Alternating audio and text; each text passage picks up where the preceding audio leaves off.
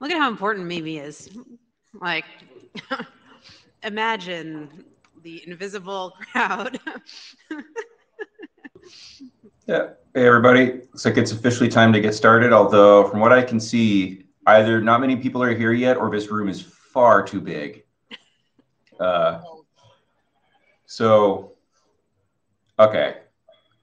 So I wonder if maybe we only have 90 minutes. Maybe we should just get going since probably a few of the things that we'll be doing today will take up a bunch of time.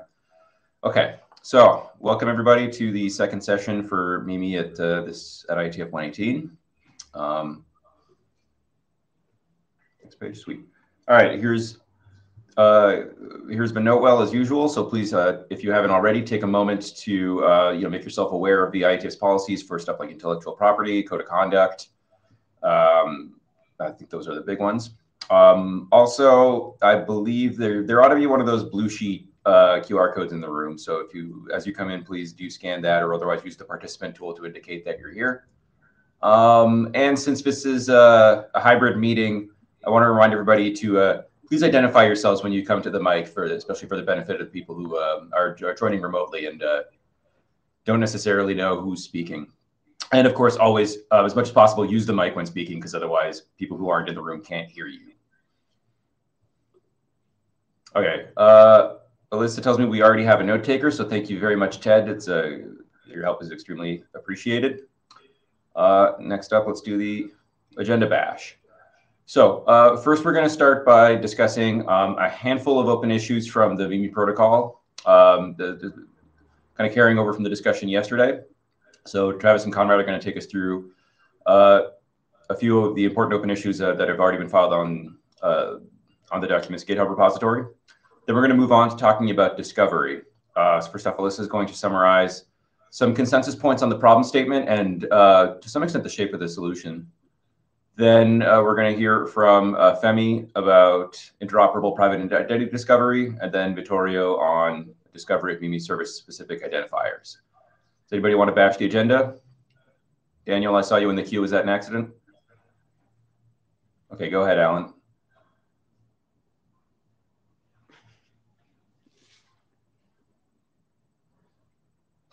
Long walk to the mic. Just a quick one.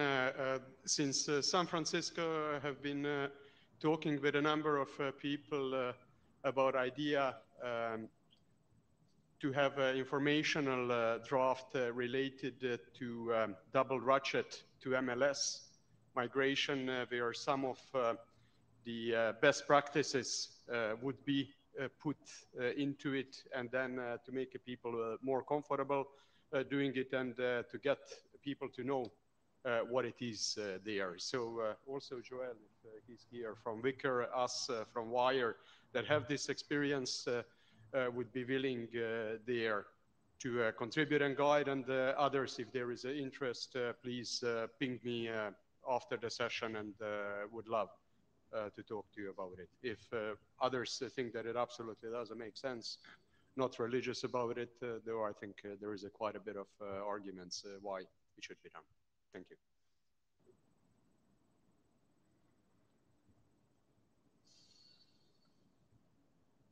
Okay, thanks, Alan. If there's no other agenda bashes, okay, let's get into the open issues. Travis, Conrad? So I'm going to share my screen with the GitHub issues, and then tell me which one you want to look at. I have the three that you explained to us. It's yeah. I think 33 is the first one, right? Possibly. I think I sent the. Oh, 23. Sure. Tracking arbitrary states. Sure. Yeah, let's start there. So yeah, there's kind of just three issues that we kind of want to take a look at, time permitting, of course. First one being just tracking arbitrary state here. So currently in the MIMI protocol draft, we do not have the ability to carry just informational state like the room name, topic, that sort of stuff. So the proposal for this, as well as for all of the other issues we'll talk about today, is to implement something post-adoption. So the design team will be suggesting that the documents get sent for adoption in the next few weeks, and we'll kind of take it from there. My comment from 5 hours ago there is essentially to have an mroom state event that will carry a state key and some arbitrary content blob. Although there's an open question about whether that should be encrypted, how much of that should be encrypted, that sort of stuff. So feedback welcome in the live venue here.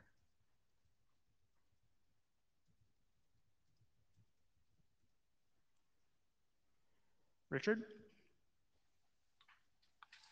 Yeah, so I don't think we can track quite arbitrary state, but it seems like, well, I mean, maybe we have an extension point where we can put arbitrary stuff in, but for things like room name that I think we'll want to have a fair bit of interoperability around, it seems like we need a slot.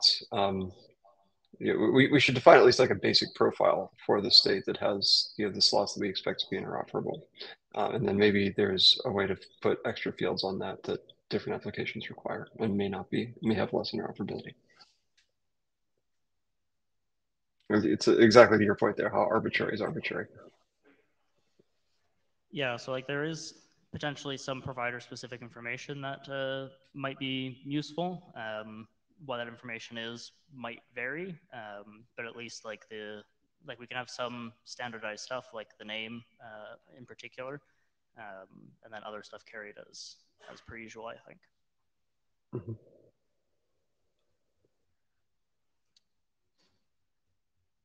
I can't see the queue from here. Oh, Matthew. Okay. Sorry. Sorry, Sorry. Matthew from Matrix. Go ahead.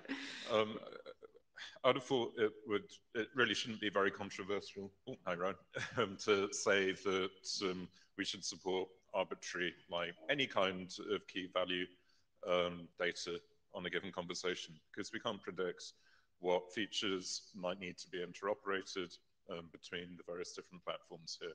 So if somebody goes and says, hey, I want an avatar on this conversation, somebody wants to give it a topic, somebody wants to give it a description, somebody wants to give it a name, all of these other things, we can provide a kind of baseline profile for common interop, but having the extensibility, like you get in XMPP or Matrix, to go and decorate these conversations with additional data just feels like table stakes.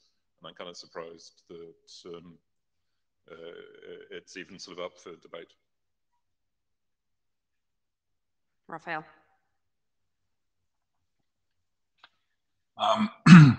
Yeah, so since the question was already brought up about encryption, so I think that is a desirable property in some instances, not necessarily in all of them.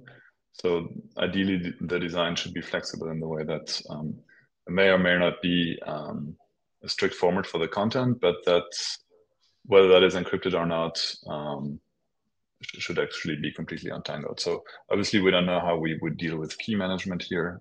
That is something we would have to look into. But keeping the door open to being able to encrypt it would be a good thing, I think.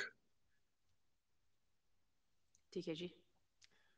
Daniel Kahn-Gilmore. So I'm obviously think that we should be able to handle encrypted shared state for the room. I want to point out that from Matthew's comment, the idea of having separate, a flexible, extensible namespace for different platforms does seem reasonable, but to the extent that shared room state is encrypted, if we do not encrypt the keys, that is the name, sorry, there's lots of different meanings of the word key here, right? So if this is a flexible option where you can say, well, this is the avatar and this is the name and this is the motto or something like that, those are sort of named, if the names themselves are not encrypted, that could itself be a problem.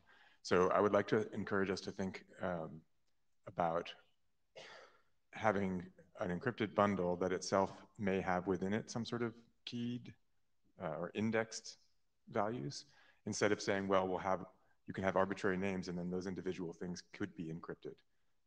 It's better to have one blob so that the servers can't see what types of metadata the group has decided to annotate among themselves. Conrad. Yeah, Konrad Gobrook. So I generally agree. I think it's a good thing that we can store additional room states, and the way we've done this in MLS is to ensure that everyone agrees what's in that room state, so that there's no, not one person think the picture is the room picture and the other one thinks it's a picture of a different sort, just because it's in a weird field or something. So there should be agreement about what's in there. And regarding the encryption, I think this is generally quite a hard problem, because while we do have the MLS group underlying the group that allows people to agree on key material, that key material is changing from epoch to epoch, and thus you either have to re-encrypt so that people who left the group can no longer decrypt the blob, and people that joined the group can then decrypt the blob and re-encrypt if necessary. So we either need to re-encrypt the blob every time we change the epoch, or we need to come up with a key rotation scheme outside of MLS that gives us some degree of post-compromise security and forward secrecy. I think that's just generally a hard problem that we should, if we want this, that we need to solve. Hi, Rowan May. So we have the rooms, a bunch of room state already, where we have the policy, the participant list. We could easily add this kind of information to the policy document, or we could attach it as another kind of state and treat it in the same way that we treat participant lists. But I think that this is one of the, this is the kind of feature that we want to have an existence proof that we could go and do something with this later. And I think it's clear that there are two or three different ways that we could do this. We could do it in the policy document, adjacent to the policy document. We could do it in an event. All three of those things are things that we could add later, because we have extensibility hooks for each of those three things. So I would say, let's please punt on this until after we've made progress where we can get the mandatory functionality working. And then we can come back and revisit this. And I think there are several things in that category, many of which I would like to revisit and want to get, for us to show how to do. But I really want us to stay focused and try to get the stuff that is absolutely essential first. Thanks. Just for clarity, Rowan, this is discussion for stuff that's happening after adoption. We don't plan to send this in as part of the adoption call in the documents. Jonathan Lennox, I feel like this seems similar to the thing we were talking about the previous session about the associated files, and I'm wondering if we can use the same mechanism, but Rohan's caveat applies to both of those things. So. Hey, Benjamin here. So I wonder if actually this is not like more of an MLS problem, this is a MIMI problem, in the sense that we have discussed multiple times. We actually didn't attend that problem in MLS, but we have this need for recurrent secure storage mechanism that works with the key derivation from MLS, more or less. And there are a few designs that we actually took forward when we did MLS that we didn't push in the spec because we didn't have actually time to, flush those things out. So I wonder whether this should be involved in MIMI, or if we should, that's a discussion for the MLS authors, I guess, to build this generic mechanism that actually exploits the internals of MLS to do that, and make sure that it provides what we need for MIMI. It's just like a generic group state mechanism? Group storage thing where, sometimes you have the use case of you want to add something to a backup that will be available for the people in the group at that time. And after some point you remove someone, you still want this encrypted backup to work for the people that were in the group at that time and not for the future people. And that's where, MLS gives you the PCS through the exporter. So I think there is something we can do here to make this quite nice at the MLS level. That would be pluggable for MIMI. Thanks. Matthew. I just wanted to respond to Rowan's suggestion to punt this further down the road, which I think overlaps also with Benjamin's proposal there to some extent, that it feels like we really should have a generic way of describing metadata about a room. Whether that's done at the MLS layer or done at the MIMI layer is debatable. But if we ignore the requirement to be able to describe things, we end up with, say, the policy stuff being its own very domain-specific thing with some sort of domain-specific language for that, which is not aligned with a generic key-value mechanism. We can end up with two completely different things running around. And then, yeah, perhaps we have a different one for attachments and a different one time and time again. It feels like we might want to design this more proactively to have it as a building block that we can use. Richard? Yeah, I have a little bit of a different question. Folks seem to have some enthusiasm about encryption, but it's not clear to me kind of who this encryption would be designed to protect against. It seems to me like the sort of stuff that's in this room state is likely stuff that's intended to be visible to the providers involved in the conversation. So I guess the question is, do we intend for this stuff to be confidential, the general stuff in this room state to be confidential from the providers? And if so, then encrypting makes sense. But if not, then I don't really get the point of the encryption.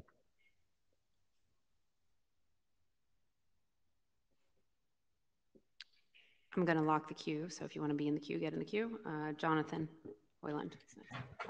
So obviously, I don't think it's a good idea to try and design crypto while standing on one foot. But has the idea of using something like proxy re-encryption, where the server or the service provider rather can re-encrypt the data under a different key without ever seeing the data based on a token issued by a member of the group, has that been considered as the mechanism for this, or are we just going to do some magic?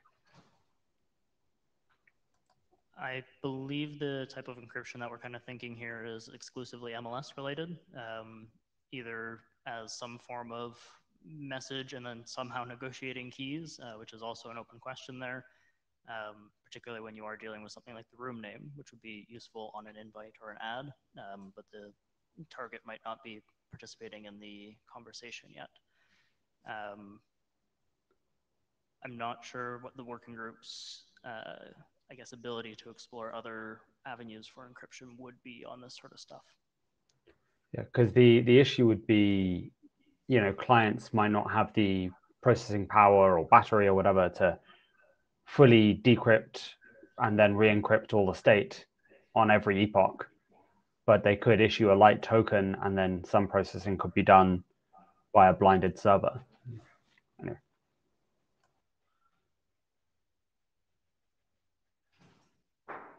Rowan, go ahead. Oh, no, Richard is next. Sorry. Richard. Rowan, you're next. That was stale. Okay, so I'm going to say again, we have no formal definition of what we want to do. We have no requirements. We have no use case. Why are we talking about a mechanism?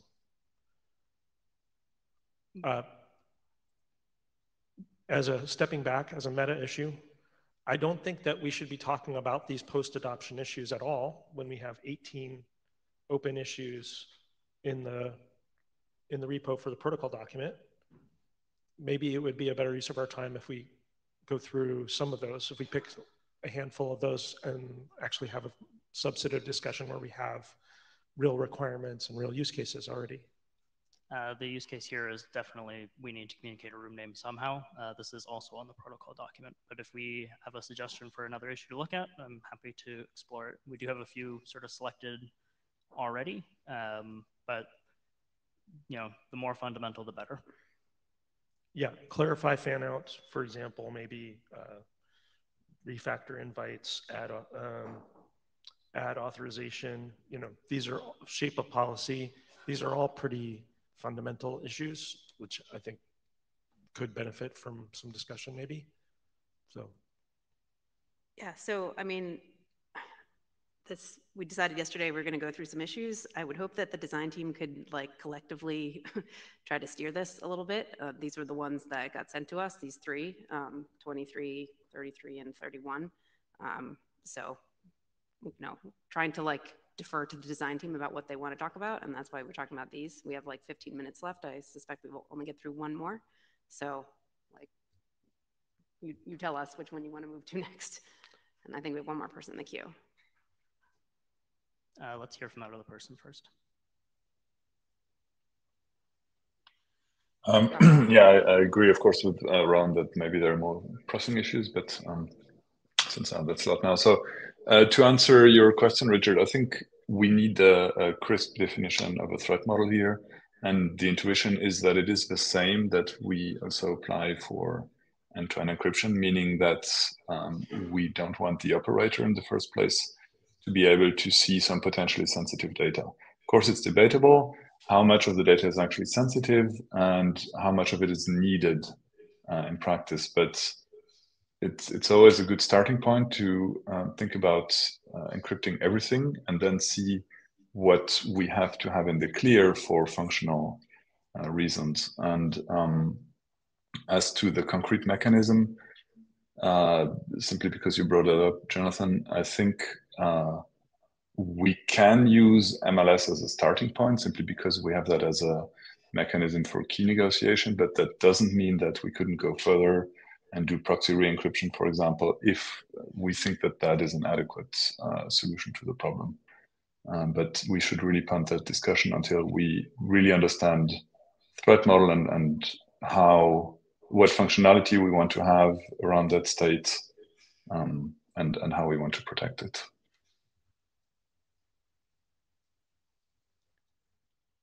Okay, so which one are we moving to next? From my perspective, I would suggest that we talk at least about fan out and possibly issue 33, which I believe was the next one on the list, where we start talking about the routing between different servers, like whether or not they can go directly or if they have to go through the hub. This was previously discussed, I believe, in the context of the working group, but it might have been slightly outside of it, where we preferred that things go through the hub, meaning everything, including requesting key packages from another follower. But the protocol document currently doesn't do this. That would be my suggestion for where to kind of go from here.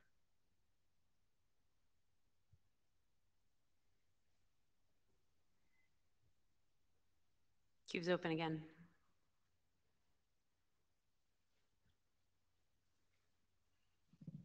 While people join the queue, can I ask the person presenting to increase the font size about 4 times? Thank you.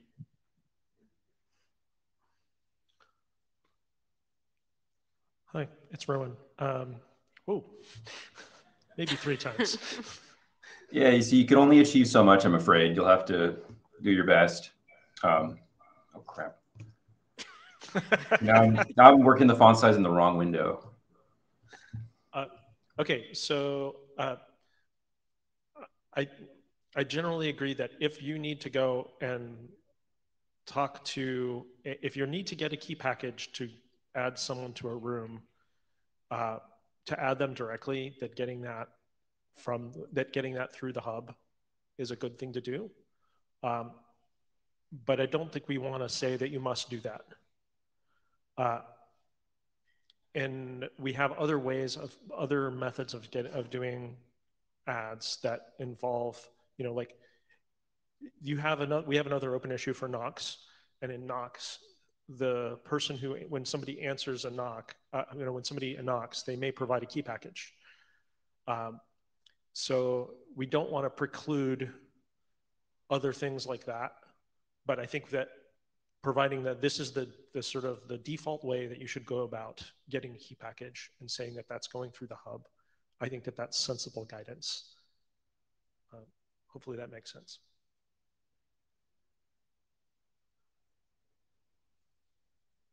So this is something that we've got wrong on Matrix historically, where you end up with 2 different traffic patterns for messages versus what the equivalent of key packages in the double ratchet world, in that whilst in matrix the events can go, or the messages themselves can go full mesh, the keys can only, or can go transitively, the keys have to go direct. So you can end up with horrible situations where if you don't have full mesh connectivity, you can get the messages without having the keys.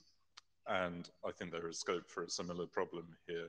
If you encourage people to get the keys directly from the source and it turns out they can't route to them, then there's no guarantee that two parties are actually connected in the full mesh here, particularly in a DMA kind of world where you might have two massive messaging silos who have gone and interoperated with one another, but you might have somebody else who only interoperates with one of them. They might not physically be able to connect through at an IP level to the other party.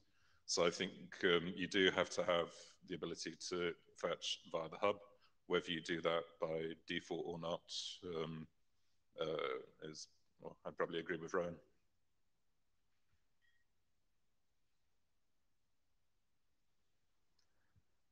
I guess to add a question for the queue, do we have the opportunity for the followers to directly communicate with each other? In the past, we've sort of asked the question of whether or not there is even, particularly in a DMA sense, a legal capability for those servers to communicate. Like they may be barred or prevented due to lacking legal agreement.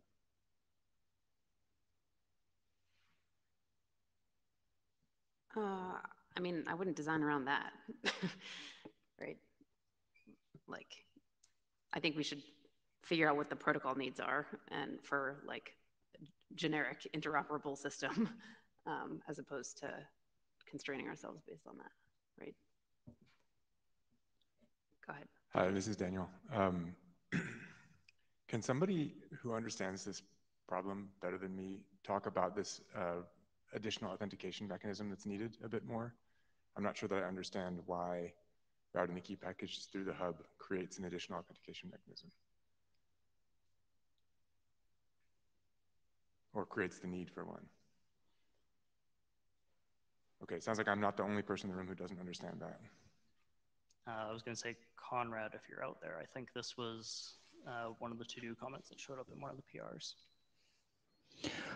Okay, I think what I was referring to here was the requirement for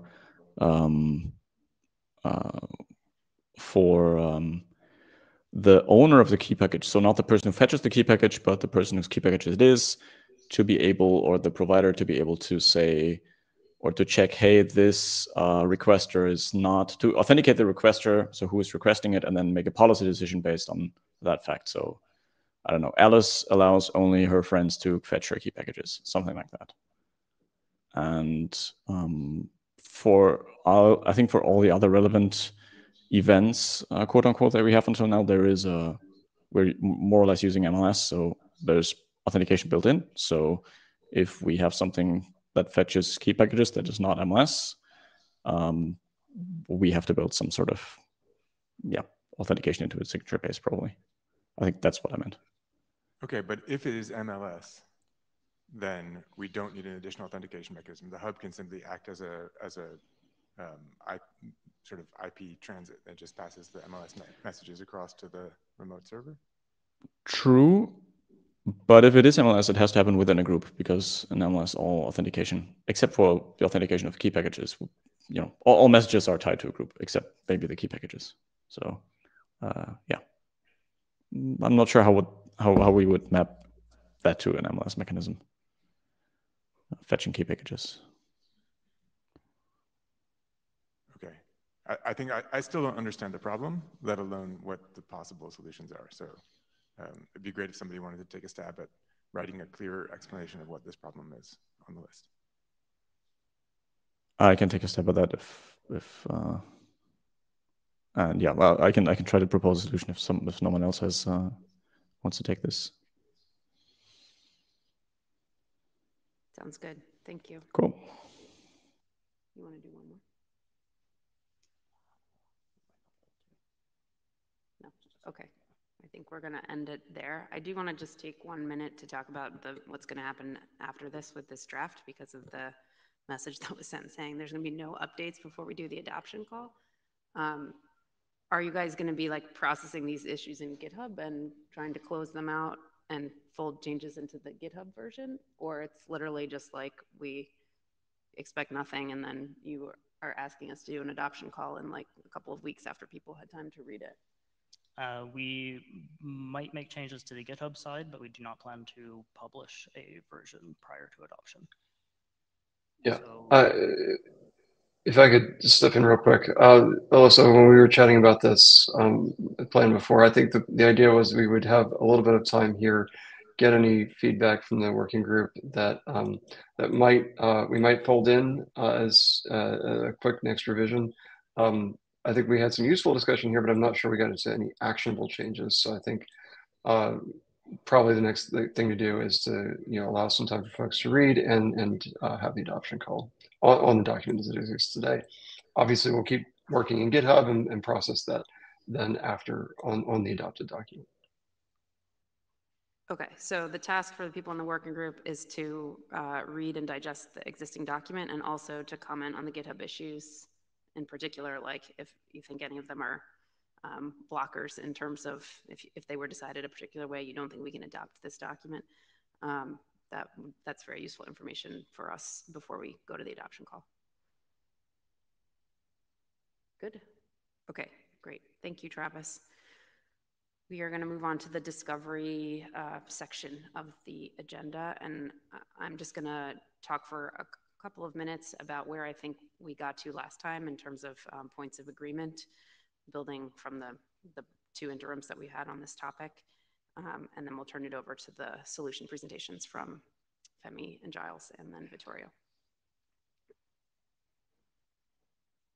Okay. So just in terms of the framing of the problem, we've had a lot of confusion about terminology. I'm sure this is not going to clear it all up, but it's trying to go some way along the path.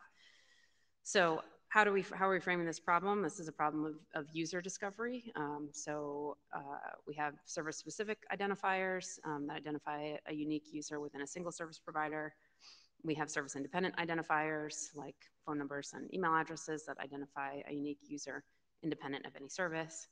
And messaging providers want to be able to assert mappings from SIIs to SSIs so that we can actually exchange messages between different providers. When we spoke last time, sort of came to an agreement that we anticipate there being a large number of messaging providers that could exist in this interoperable system.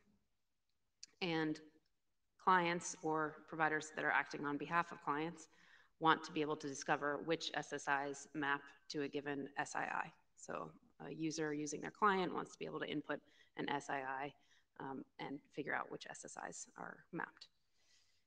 In general, clients and the providers acting on their behalf are unlikely to be trusting all other messaging providers to correctly assert the SII to SSI mapping. So it might be the case that between any two providers, they do trust each other, but we're anticipating a world where some of them do not trust each other. And they assume that some providers will be potentially maliciously asserting false SII to SSI mappings. And go to the next one, Tim. So what we talked about last time was really when people were talking about discovery, there's actually two distinct subproblems that are involved and require solution likely. One is an authentication problem and one is a distribution problem. So in terms of, Richard, do you want to jump in before I continue? Nope, end the slide. Oh, okay. So in terms of the authentication problem, what we're trying to solve for here is that clients or their providers need to be able to trust these mappings. And when we think about the shape of this part of the problem, it starts to look a lot like a PKI. So you can, I think we had this term before, discovery provider, which was pretty non-specific. But if we think about the authentication half of the problem, you can imagine a mapping authority, which is doing this authentication. And it has a lot of the same kind of properties and constraints and threat model as CAs do in a PKI. And in terms of the kind of separability or convergence of roles, if you think about it this way, then it implies that there could be an option for messaging providers to be their own mapping authorities, or for some messaging providers to use third-party mapping authorities. So we are likely to want to have the option of either of those models. The distribution side of the problem, and if you assume that you have authenticated mappings, then clients or providers that are acting on their behalf need an efficient way to query the mappings. So they need to be able to obtain these mappings from someplace. And now you have another different role, which is the distribution point role, separate from the mapping authority. Since the mappings are authenticated, then you could distribute them in any manner of ways, and it depends on how you want to optimize for privacy and scaling and all these other things that we'll talk about in the solution proposals, and then we talked about a little bit last time too.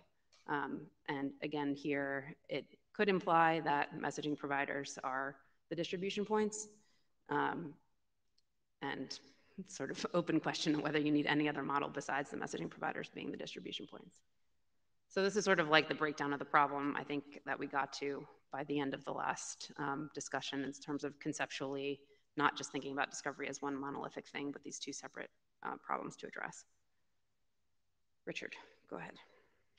Yeah, so thanks for that summary, Alyssa. I think this captures things really clearly. I just wanted to pull out one point here that is in bold on this slide, but the font makes it maybe not super clear. I think an important point to keep in mind in this taxonomy is that this division of labor between authentication and distribution means we have kind of two sorts of actors here: mapping authorities who are trusted to assert the validity of mappings, and mapping distribution points who actually hand out the information. So I think those are the things that are distinct, and as the previous slide may overlap, but those are distinct roles. I think is an important point for our design here. Thanks. So I think people probably saw on the list, like, I didn't actually put this into the slide until this morning. So the presentations that we have, I think, they're still going to use the term discovery provider, but hopefully we can think through the separation of the roles as people are presenting, and I think it'll be pretty obvious which half of the problem we're talking about at which point. If there's no other questions or comments on the summary, or anyone wants to argue with the summary of where we are thus far, we can start in on the presentations. John, go ahead. Sorry, John Peterson, person who did not make any of the design team calls. Sorry. So we don't have a design team for this one. Yeah, yeah. So is there like a document planned or some kind of successor to the previous requirement document like that describes this that we're going to try to get consensus on in this group? Because I love this and think this is a beautiful thing, and we should articulate in TriNet and then try to figure out what kinds of things we need to build to go with that. Or are we expecting this is going to end up being integrated into one or more of the drafts that we're going to be discussing coming up? Do I hear you volunteering to write a requirements document, John? I believe there is a requirements document already.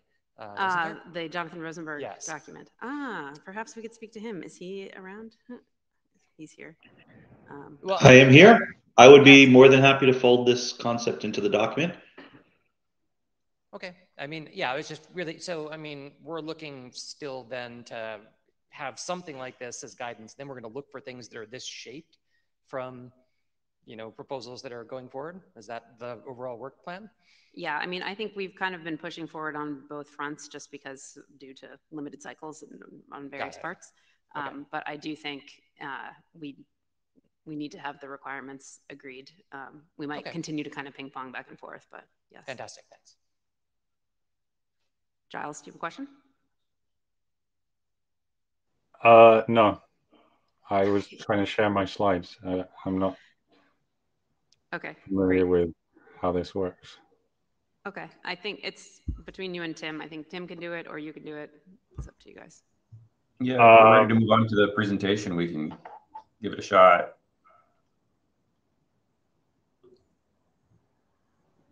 Yeah. How do I share my slides? Sorry. Oh, I see. Or So if you wanted to do it, there's an icon at the bottom in your little bottom row for sharing That's previous. right. It looks like Tim is doing it, maybe. Yeah. All right, thanks. So yeah, Tim's got it ready.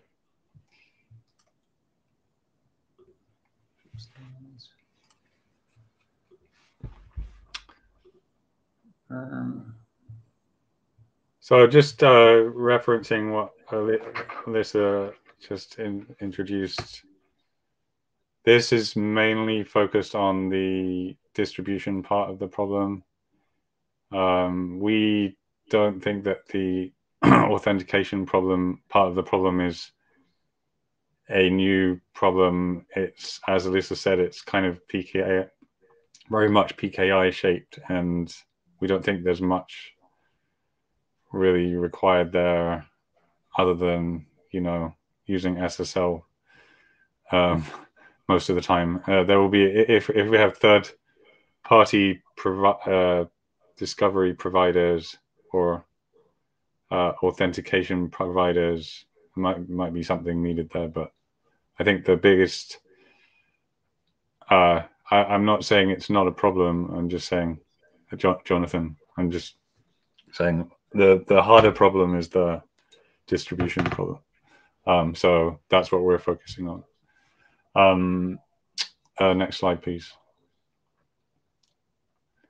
So I think there's pretty broad agreement on the problem statement.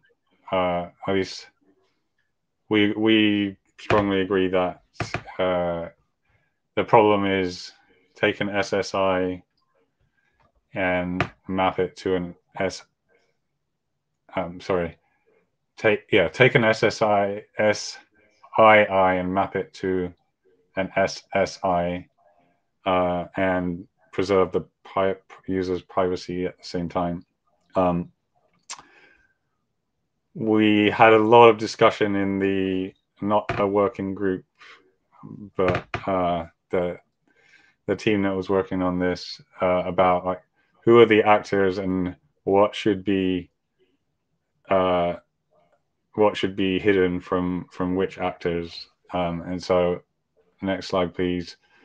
I'm going to start with a discussion of how we see the threat actors in this model. So on in this diagram, there are 3 clients, Alice, Bob, and Carol. We've included a 3rd client because we want to cover the case where you have 2 clients who are using the same front-end messaging provider. For example, 2 clients using WhatsApp, both using WhatsApp. And then there is the sender messaging platform. So if I want to send a message, I send it to my front end first, and that potentially handles all of the ongoing distribution and discovery for me. And then on the right-hand side, there is the recipient messaging platform. But it's important to note here that this is not necessarily somebody that you're actually going to send a message to. So that's why we call it the potential recipient messaging platform, because I think the privacy requirements are different between somebody that you discover and never send a message to, and somebody that you discover and you actually do send a message to, because the latter is going to learn your SII,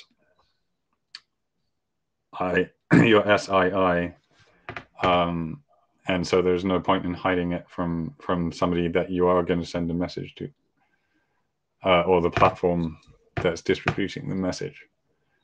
And I'll go into this in more detail, but then the third actor here is a potential third-party discovery provider. And here I'm, to Alyssa's point, I'm talking about the distribution part of the problem. So that is a potential party who's unrelated to either the sender and the receiver, who can answer mapping questions. All right. Next slide, please. The requirements have been pretty stable, but at a high level.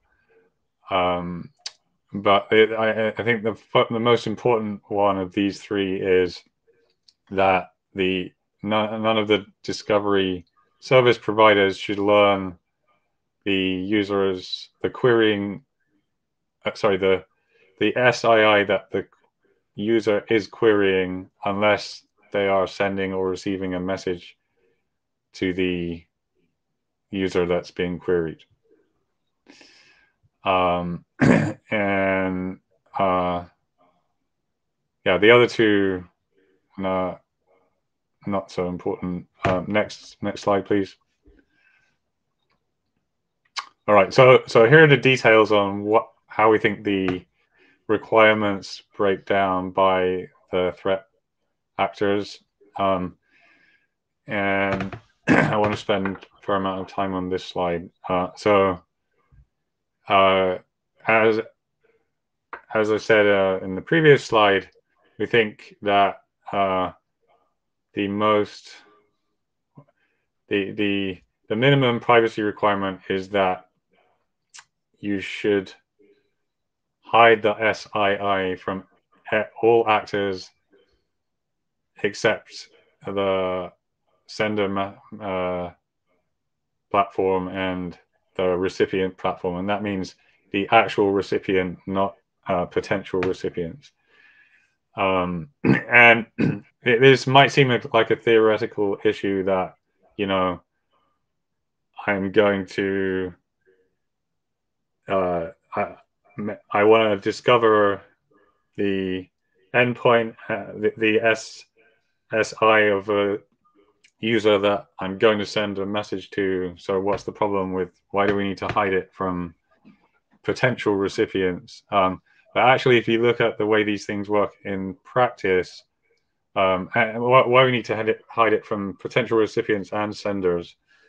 If you look at how these things work in practice, typically a user would have a large set of contacts, and the sender platform would try to perform discovery or reachability for all of those contacts. So like, who in your contacts can I send a message to on my platform or another platform? And you might only ever want to send a message to a very small fraction of the SIIs in your contact list. So this is not really a theoretical problem. Let's see. So we we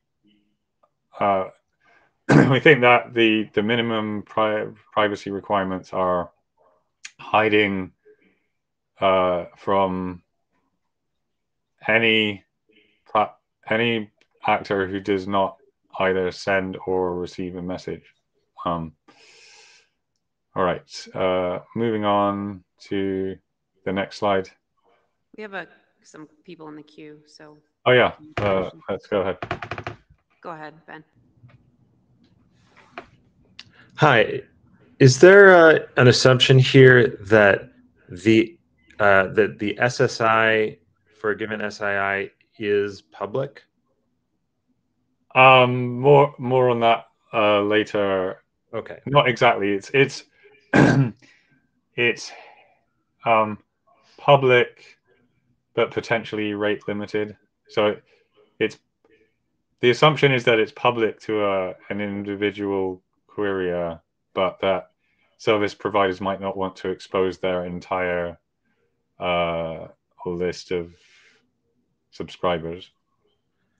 Okay, that seems like a very weak privacy goal. Well, like if you look at declaring that like it shall be public to the world that like anybody who knows my phone number can figure out whether I have an account on every one of the services where I might have an account, reveals quite a lot about my habits, especially if we're talking about a long tail of chat services that are essentially specific to particular types of interest or communities. Yeah, I understand that, but if you look at the way this works in all current messaging providers adopt that model that it is essentially public. So we did have a lot of discussion about that point. I don't really agree with that. I think that there are lots of messaging systems that are essentially username based, and if you don't know my username on that platform, then you can't find out if I use it. Yeah, but the point of this is you really do the registration or the hot part if you want other users to discover you. So if you are really privacy conscious, you don't want to be discovered in those other platforms, you shouldn't establish your credential for discovery. Go ahead, John. Yeah, John Peterson. Yeah, I have been getting increasingly confused and am now convinced I really don't understand this at all. So first of all, you're not hiding SIIs. I mean, when are you hiding SIIs as opposed to SSIs? SIIs are front doors. They're public, affecting like phone numbers, and they can just be enumerated, right? But more to the point, I mean, even the processes I'm aware of and thinking of messaging systems here like SMS and MMS, right, which are relatively prominent messaging platforms at this forum. You have like some kind of public identifier that does end up being converted into some sort of private identifier behind the scenes. The way that those get hidden from users is simply by virtue of the fact that that transformation happens while the message is in flight. There is no like actual like discovery that you do as a round trip before you then go on to contact an SSI, right, for the entity in question. So, I mean, I'm not sure how well this maps onto what all messaging provider systems do, and this needs to go back to a much more fundamental discussion about what the requirements are and what we're trying to achieve. I think maybe there's a misunderstanding here that I am not talking about hiding the SII from the requester, or we're talking about hiding the SII from that the a user is querying from the discovery provider. From what you had is the discovery service, which again, because of the intervention I think that Melissa described at the beginning of this, I think is an incredibly useful one, where we're going to differentiate between like who is the authority that tells you what the mappings are and what are the distribution points from which you can achieve it. I think the kinds of privacy properties that are on the slide don't align with that either. And if that's our model, we will be looking at a very different set of privacy questions. This is Daniel Gilmore. I'm at least as confused as John, and maybe in slightly different ways. I don't think that the number itself is the privacy thing that we want to hide. What we want to hide is the relationship between the number and the various people that are involved. Furthermore, we want to hide the fact, I think there are privacy properties that we should be thinking about who is looking up what numbers, because the social graph is in both directions, right? It's not just which account does this phone number have on this service, it's who is looking up this phone number on this service. So again, this doesn't represent, this slide at least that I'm looking at doesn't represent the requirements that I would think of when I think about the privacy properties in terms of trying to avoid leakage of the social graph across multiple federated systems. Yeah, it's I mean, this is a problem, but this doesn't represent what I think the problem is. This is one half of the problem. You have to, there's the querier and who you're querying for. Hiding the identity of the querier is a IP privacy problem. as in IP address, not intellectual property, and hiding the this is about hiding the SII of the queried party. And you need both sides of it, but this is kind of the novel problem, and the other side of it is more of a known problem. It's not just an IP address, but it's the it's either an IP address or an account identifier, or. But what I'm saying is it's a known problem, and so I'm focusing more on this side of it, like the address of the SII of the party that you're querying, which is one side of the social graph. So we did talk about the other side of this problem a little bit in the last interim, right? And then this is what led to the discussion of OHTTP or whatever. How do you proxy some of the things? So I think for the purposes of this presentation, it helps to just like be clear about which part of the problem you're speaking to. Yeah. Okay. Move on to the next slide.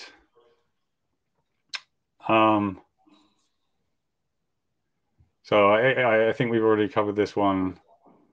One point I wanted to add is that one objection we've heard to hiding the queried SII from the discovery provider is that it prevents you from doing spam prevention. But I want to point out that this is a process that would happen prior to sending a message, and so it doesn't prevent it doesn't stand in the way of abuse prevention for message sending. Next slide, please.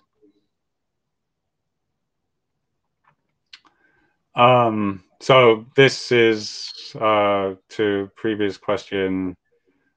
Couple of the non-requirements I want to point out is we think that hiding the SII to SSI mapping is not a privacy goal here, and obviously that I'm sure will continue to be a debate, but all major service providers, and I'd love to hear more about service providers who don't do this, but all major phone number based service providers make this mapping public but not publicized today. We should support scraping prevention, but I do not think it's feasible to try to make these private. Jonathan? Yeah, I'm sorry. I think I'm first. I think we're going around in circles a bit on this. I think there's a lot of nuance, and we're getting confused because we say it's either private or not, and we make it sort of a Boolean thing when that's not the case. And you sort of even hinted some of the nuance that's really important here, which is, for example, I strongly believe we have a requirement to prevent what I've been calling an enumeration process, where it is possible for an untrusted entity to gain the full list of all of the SIIs that are owned by a particular messaging provider. I believe that is a complete and utter non-starter to any solution to this problem. And so that's one dimension of this. There are probably also requirements like rate limiting. Like, I don't want one messaging provider to be able to retrieve more than a volume of these mappings that is appropriate for the user base they support. So again, I don't know whether or not that spans lines probably between rate limiting and privacy, but I do think we need to get crisp about exactly what we're trying to do here.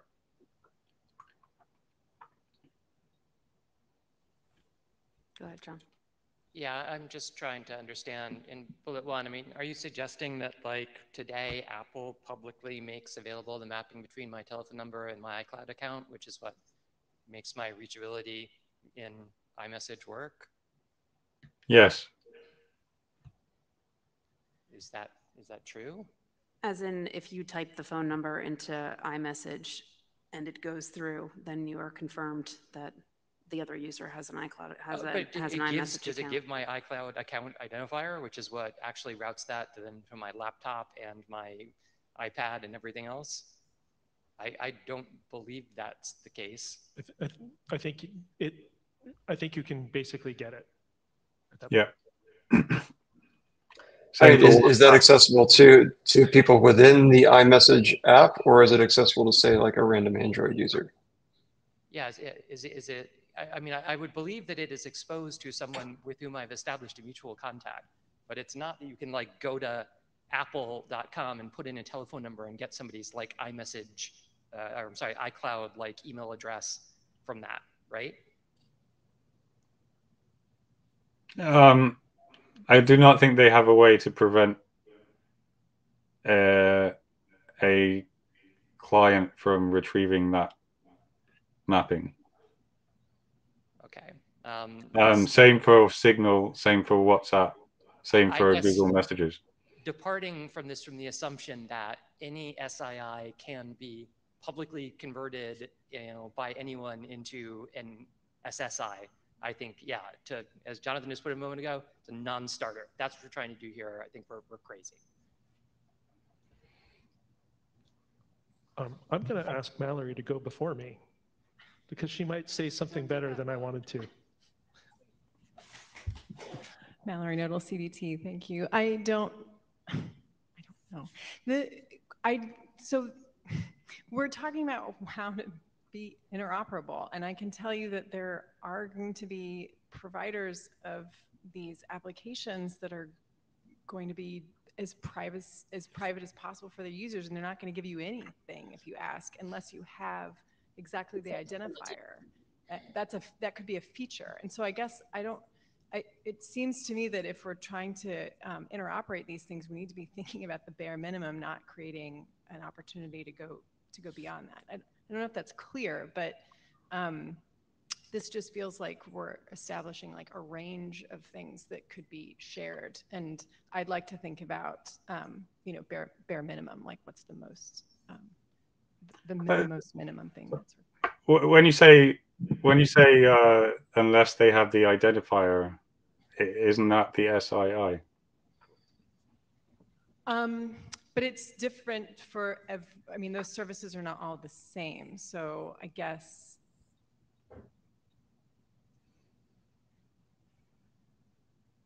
I'm going to think about it some more. Hi, Rowan May. So what I've heard in some of these previous discussions, including one of the interims, was basically an assertion from, I think, Giles, one of the things that you said that about how the current systems work is that you can get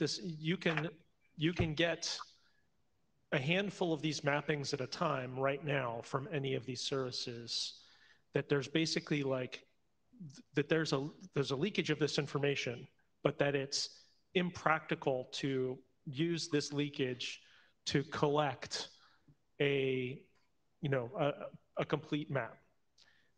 And I also heard Ecker say that's impossible. You can always generate enough identities or enough queryers that you can collect. Basically give me a leaky system and I can recreate a full map. Now, I don't know which one of you is right about this, but my point is that I don't think that the current state of things is what we want. So I don't think that this level of leakiness is the level of leakiness that we want in a system that we define in MIMI. And I actually, but if you think that this level is acceptable, then I think that we want to have like a very crisp set of what we think the privacy characteristics of that are, and then we can evaluate, you know, is that true? Do we get those properties? Does that seem reasonable to you, Giles? Yeah, I mean, I'm absolutely not opposed to trying to figure out how we would solve privacy of the mapping. I do think it's very hard to achieve in a way that's usable and feasible, but I'm not opposed to it. So can I just jump in for 1 second before you go? So I think there's a few different concepts that are getting mixed together. So just for clarification, I think what we're really talking about here is the service reachability, which is potentially separate from the mapping. I think the prior discussion about this was really driven by the service reachability, i.e. today, any WhatsApp user can type in a phone number and message another WhatsApp user and discover whether that phone number is associated to a WhatsApp account, service reachability. That doesn't mean they learn anything about like the internal representation of that phone number's account on WhatsApp. It's a separate issue, but I think we should probably focus on the service reachability part. Yeah, maybe. that's exactly what I meant. Yeah, and then the other thing is that this is, you know, whether the system has this property or not also has additional layers of discoverability control built in, i.e. if there's a provider who decides none of its users will be discoverable, that would impact this service reachability question. If there's a provider who gives their users the ability to control whether they individually are discoverable or not, that will also bear on this.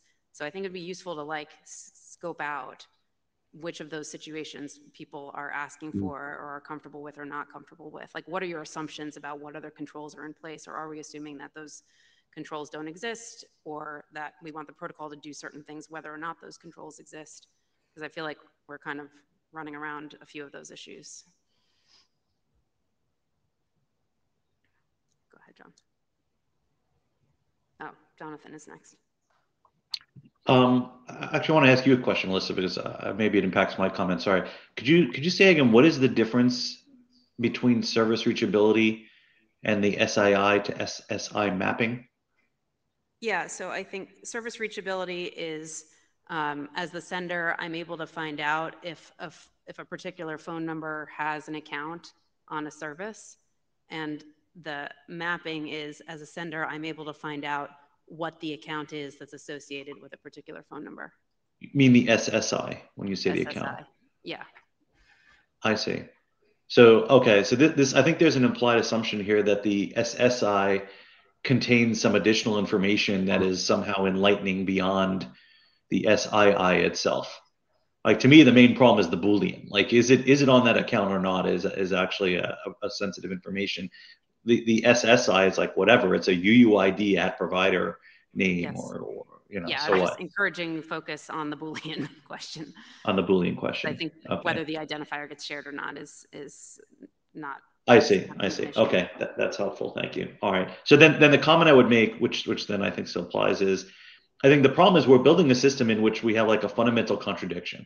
Like the ability to message from someone in provider A to provider B requires us to discover that provider B is the right provider, which means like this Boolean somehow needs to be communicated to the originating provider. Like there's no solution in which that doesn't happen. The problem is that that is somewhat sensitive. So the problem is not to say it's private or not. The problem is we have to wrap controls and constraints on the distribution of that information. That's the thing we need to focus on. And I'm suggesting it's things like we need to build a system that prevents enumeration. We need to build a system that rate limits the distribution of that information based on properties. may limit access. For example, I don't think any random Joe on the internet should get access to this Boolean. It should be a set of authorized messaging providers. These are the things that are actually really important to protect the privacy of this information. I completely agree with that. And that's what I was trying to say, that we should focus on methods for rate limiting and enumeration prevention. Because I just don't know if it's practical to say. Yeah, I think, Jules, the problem is your first sentence threw everyone in a tizzy and got us all on the line. Like, it's probably not what you meant to say, but like the first sentence says, "Oh, this is a non-goal," and like everyone stood up and ran to the mic. I think I think that's not what you mean. I think what you're saying is we can't completely protect it. It will get distributed. Is that what you mean? Yeah, exactly. And yeah, I guess I was trying to be a bit of a foil to, like, we have to hide it from everybody, because I don't think that is a feasible goal. But I definitely think that we need we need ways to prevent enumeration, and that's a super important goal. So, happy to follow up on that.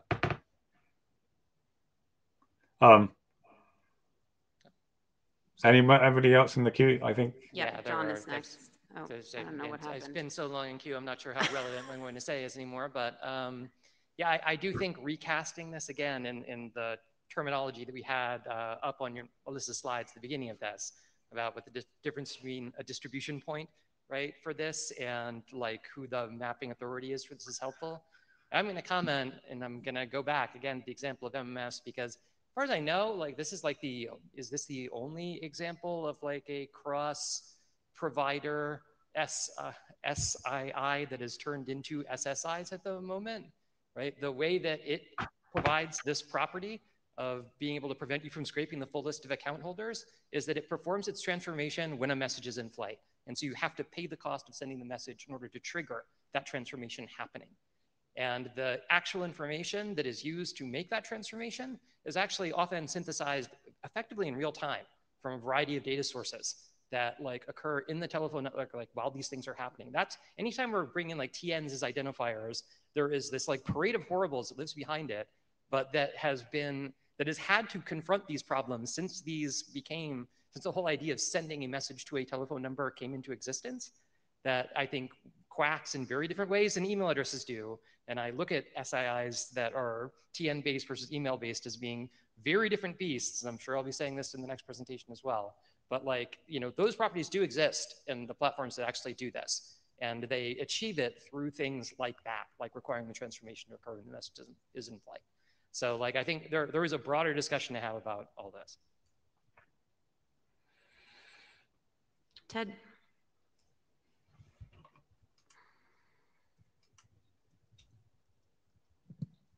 Ted Hurdy.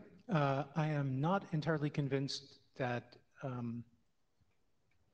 we have the right properties here, even in Alyssa's framing of this. I think Alyssa's framing is very, very useful, but I think there's a point where we have to figure out how the tension is going to be resolved by default.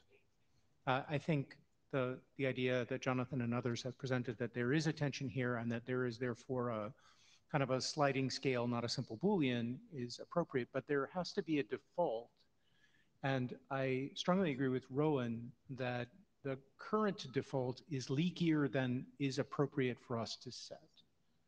I think we have to think very carefully about whether the privacy requirement of hiding the SII to the service mapping is an appropriate one unless the person who is asking for the mapping is in fact also disclosing something that allows either the recipient or one of the other trusted parties by the recipient to know that the request has been made. And I think that was strongly hinted in the point that John Peterson was making about the MMS case, where the fact is it doesn't happen until real time. And when somebody gets it, what's disclosed to them about who sent it is exactly the same as what the system would use to do return routability. Yes, somebody can send me a message on one of these systems because it has a telephone number associated with it, but they don't get from that who's associated with the telephone number. Trust me, I get spam on some of these systems that has nothing to do with me. There is a critical question in all of this about whether or not this is a one-party or a multi-party disclosure. And I think we need somehow in the discussion of requirements to figure out whether it's a baseline, even though there may be variation, that we presume that there needs to be two-party agreement for disclosure to occur. And if we don't have agreement about that, maybe we ought to go get it, and we have agreement, and I just lost it. My apologies. If I can just respond to that, I think the difference with MMS here is that you need a public key before you, and you need to verify that public key before you send the message. I don't think you're thinking of the same MMS then. No, he means in MIMI. He means in MIMI. Oh, in MIMI. That's Sorry. what he meant. Yeah. Unlike thank you. Yeah. I mean, so I don't.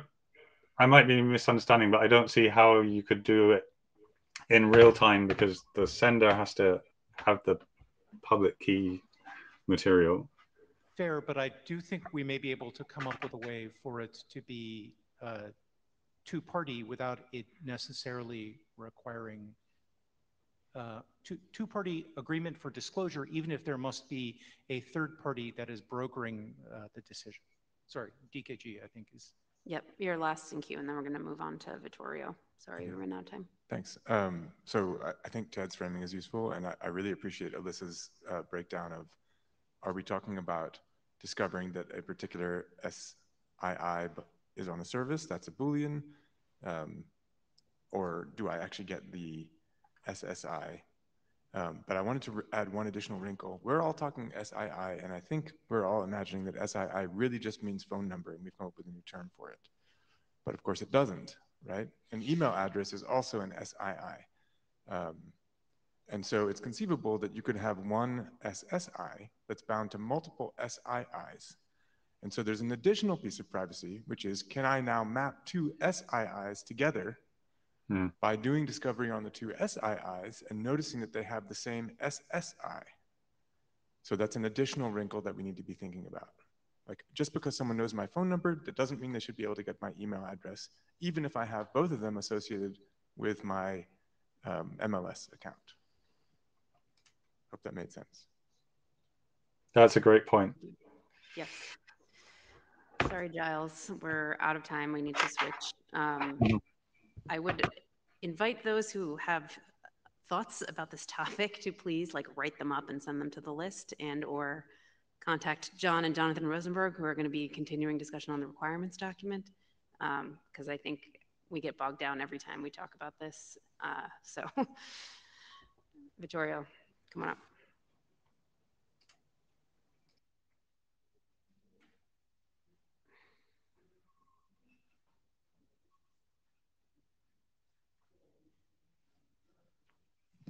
Okay, thank you. So I'll try to be quick. And yeah, there's actually two parts to this presentation, since there are two parts to the draft. And the first one is actually about requirements, which I think is the discussion we need to have and close before actually coming to the second part, which will be about a possible DNS-based solution. But I think it's really preliminary to discuss solutions at this point in time. So next, please.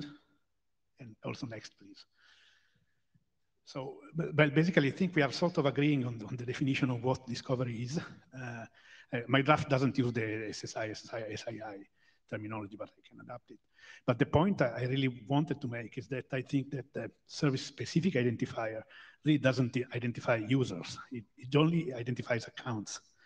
And I think it's important because there might be multiple accounts for the same user on the same service for different purposes. And so we should frame this into converting one user into a set of accounts, one or more accounts. And then users might also have multiple user identifiers for different contexts, but still the definition is the same. So next, please. So I tried to define the use cases.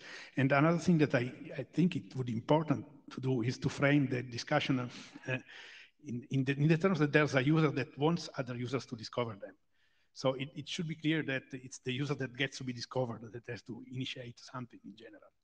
And even if the initiation might be asynchronous, so just by publishing or getting an identifier. And also the other point, which is, I think, core to what I tried to express in the draft, is that I really think we should consider also identifiers that are new and that we introduce from scratch for MIMI, and not just focus on the old ones, which I mean, the ones I call external, but by that term, I mean identifiers that come from a different service like email or the telephone number. And indeed, especially in the first phase, we will need to let users be identified by their telephone number.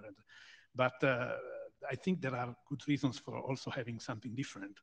And well, the first reason I'll come to that, but is that my telephone number, I mean, I've been having the same telephone number since 1999 and the same email address since 2006. And I don't want definitely everyone that has either the phone number or the email to be able to try to contact me on MIMI. I might want to have something which is completely new and independent from these pieces of information which were born from something different and used in very different ways.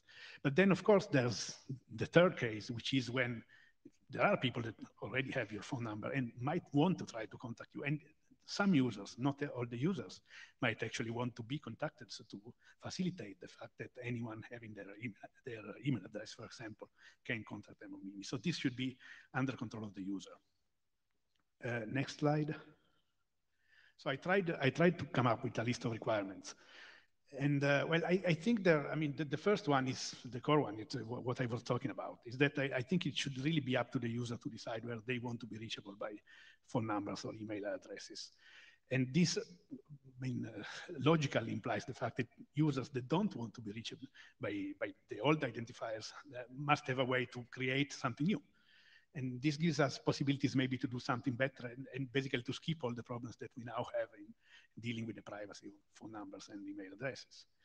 And of course, this kind of new identifiers should be human readable and easy to use, a bit like email addresses. So that's the model I was using.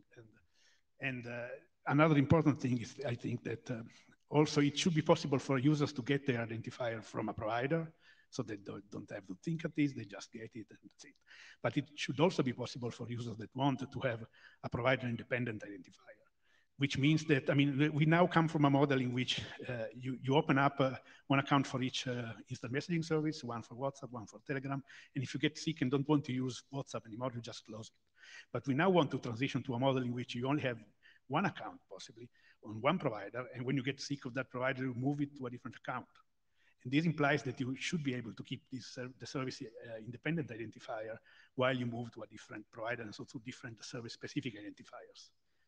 And it's important in my mind, so that this is also possible by the user. So, and okay, so next slide. Okay, quick clarifying question. So is this entire solution predicated on the notion we're creating a new class of identifiers that are, and that existing SIIs and SIs or whatever are going to be subordinate to that?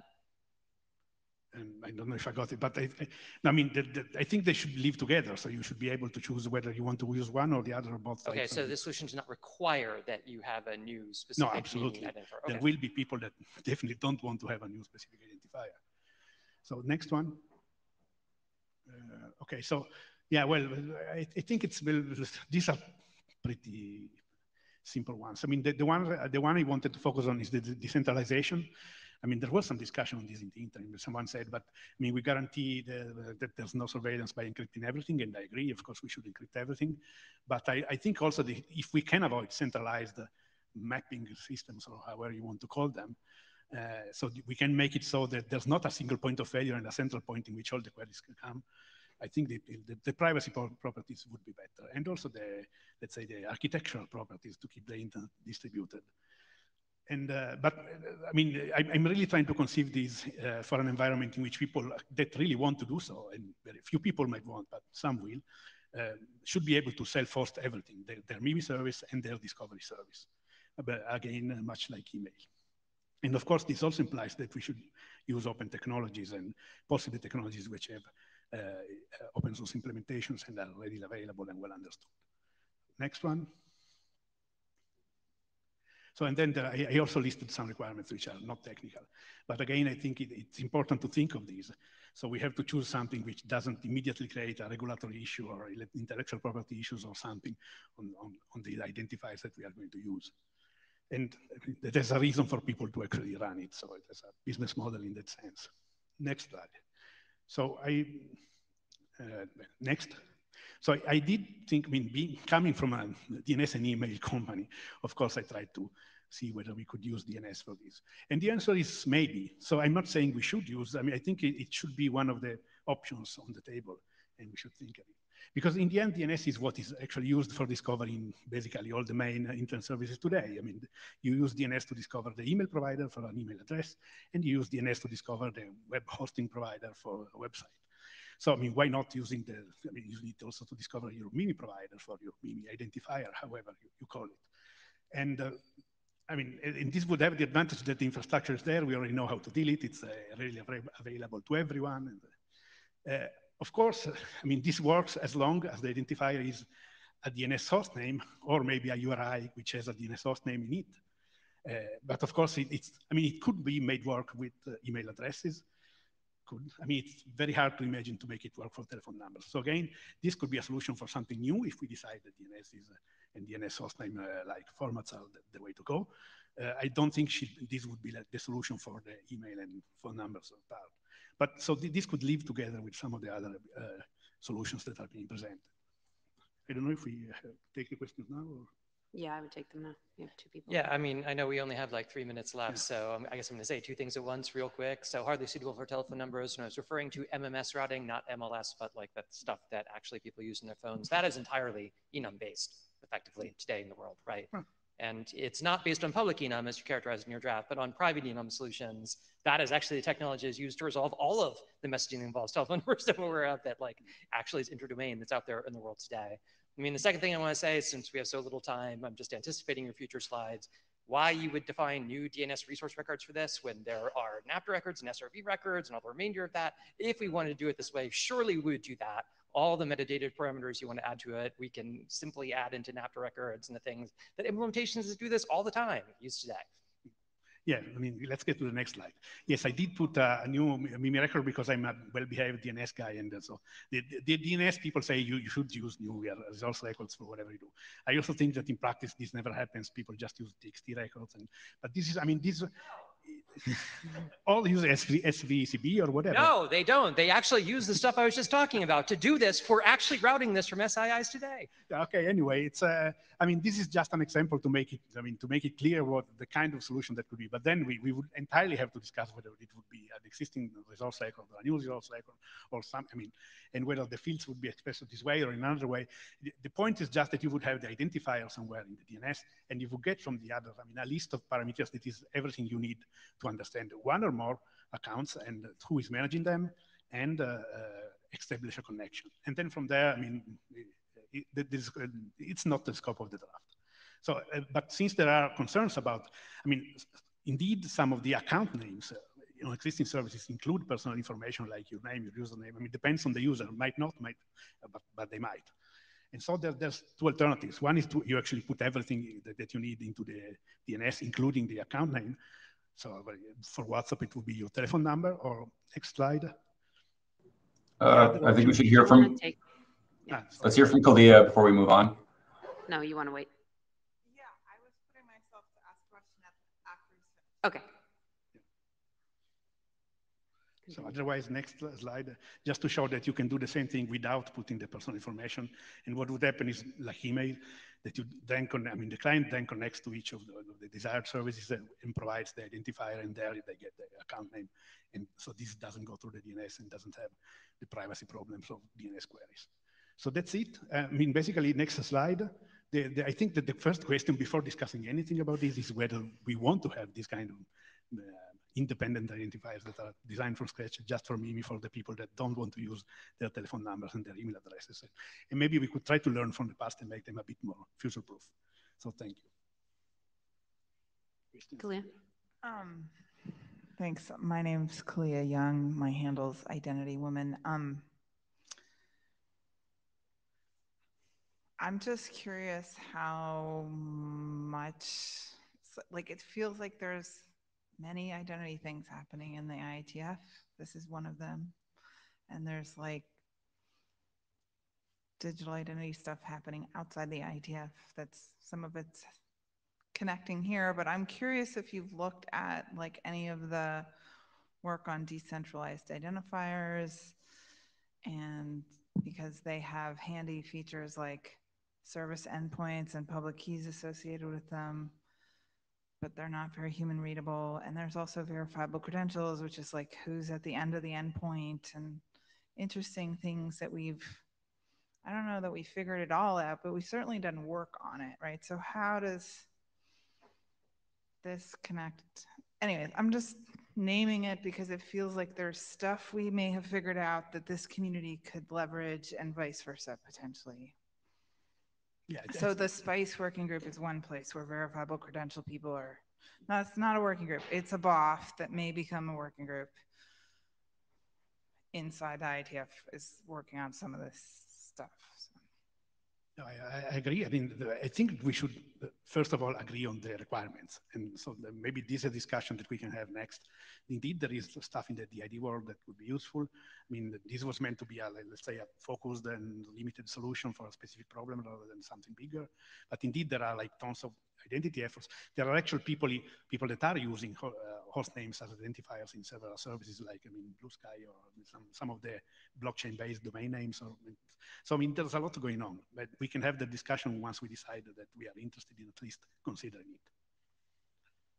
And I think this is actually like a precursor question, That's right? Like we That's don't need why I new left the identifiers potentially. So go ahead, John, you're gonna be the end of the queue here. Yeah, I know we're over time, but since this question is posed, Alan, I think you're gonna be the end of the queue. I think the answer is probably I'm not. I think, I don't think we should pursue new MIMI-specific identifiers if what you mean by that is identifiers humans are going to use.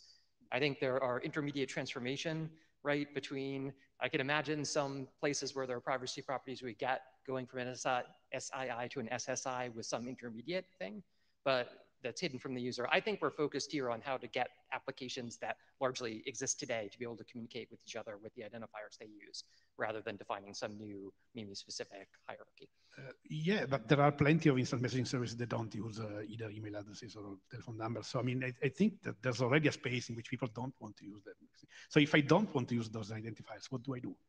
Can I use but I understand. I'm not merely, again, even within Blue Sky, I agree. They use domain names within that. That's an existing identifier. I'm saying let's not, the IETF, go out and add a 57th to the 56 existing identifiers that messaging platforms use if we're intending these to be identifiers used by users.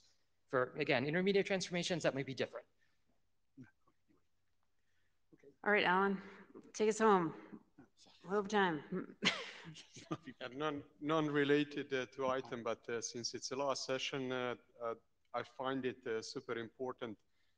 Two thank yous and one ask. First one, of course, no one said thank you to Richard for stunning visual effects, which I think was very unfair. I missed it this time. Second thing, again, once more, big thank you on the design teams, all of the authors of IDs, and the progress that has been done there is really fantastic, but also there comes an ask. Drafts are being submitted way too late. If we want to have a really constructive discussions here, we need IDs to be submitted a little bit earlier. I know that it's a bit unpopular ask, but if we want to have a constructive sessions in Australia, lots of us are going to be jet lagged there. Reading them night before the session is not going to be super helpful. So if everyone could please submit the ideas before we head out to Australia, that would be many beers from me on that one. Thank you. Thanks. Yeah, I think Yeah, this round, had we not accepted any presentations from people who submitted their drafts on time, we would have had like one presentation. So thank you for raising that. It's a good point. Thank you, Vittorio, for presenting, and see you next time. Thanks, everybody. Thank you, Tim.